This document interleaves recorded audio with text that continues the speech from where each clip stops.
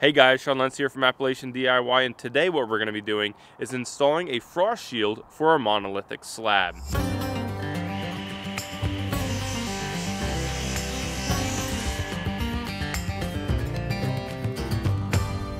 So what we're going to be doing is putting down a frost barrier for our monolithic slab, and all this is going to do is it's going to prevent freezing right at the edge of our slab. What it's going to do is make the freeze effect happen further away from our slab than right up against it, which is going to help protect it from those freezing temperatures heaving our slab. So what we're going to be doing is we have some 1B gravel here. All this is a capillary break, so we don't have moisture butting up against our XPS foam that we're going to be having, because we want to alleviate as much moisture as possible from around this. So it's going to act as a capillary break.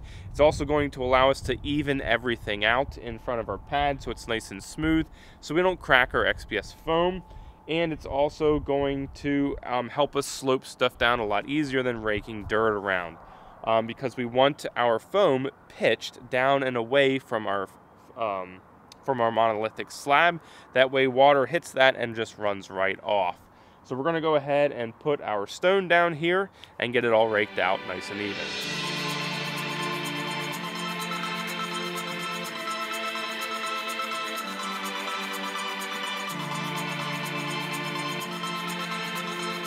So what we're going to do now is we're going to take this stone, rake it out so we are pitched down. I'm not going for anything specific, just enough pitch where water is going to run off of that foam XPS board. So we have about 8 inches from the bottom to the top here, so we're going to start at 8 inches and just fan it out to about nothing.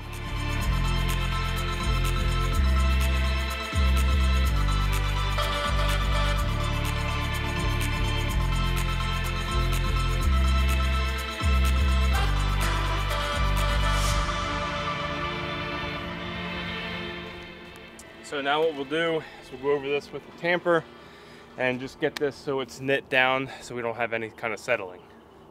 So what we're going to do now is take a couple quick passes with the Vibe plate tamper and just kind of settle this stone in and work it so it's knit together.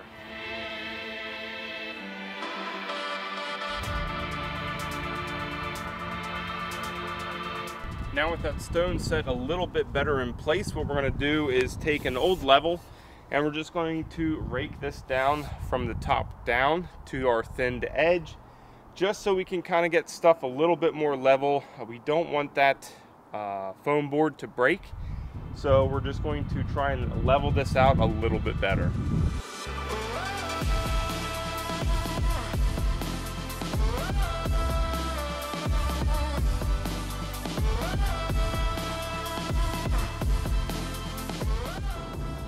So what we're going to do is we are going to take our first piece here. Now there are color differences. This stuff here is blue, it's DuPont. The other stuff up here that we're going to use up against here is Corning. They're all the same, they're all both XPS, they're just different colors.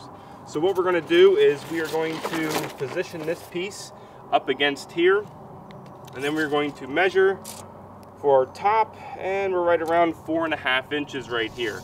So we're going to cut out 4.5 inches like this. We don't want it where we are tucking this behind here, because now we're leaving a seam for water just to get down there. So we want this up against the here. So when we do put this down, if water gets down there, it hits this and then it can sheet right off. You want to make sure that you have your pitch on your foam. So what we'll do now is we'll get our strips cut and get all this stuff laid out.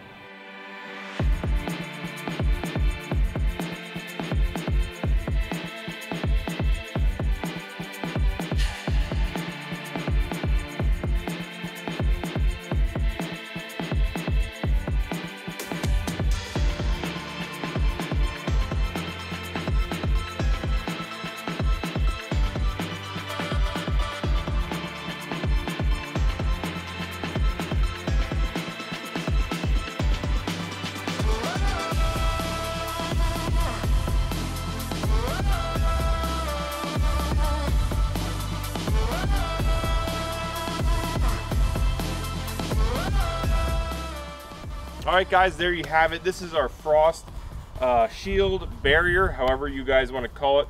So basically the way it works is now frost is going to have to start out here and start freezing back towards the pad, because this is going to insulate from here underneath. So it's going to have to work underneath this and get underneath our slab then yet as well. So I have mine set at 2 feet. The further out you go, obviously the more protection you're going to get, and also the thicker your insulation. This is 2-inch board, 2 feet.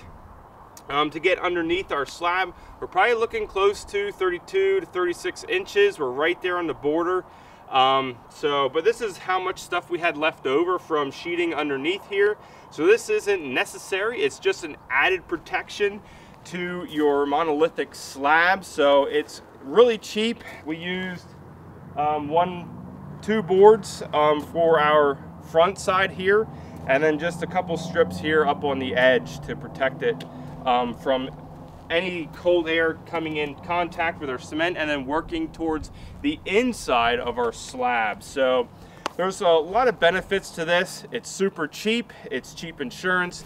It's going to help with our heating costs for in our slab, and just kind of protect everything because we are going to heat up our slab. We had a radiant floor heat in here.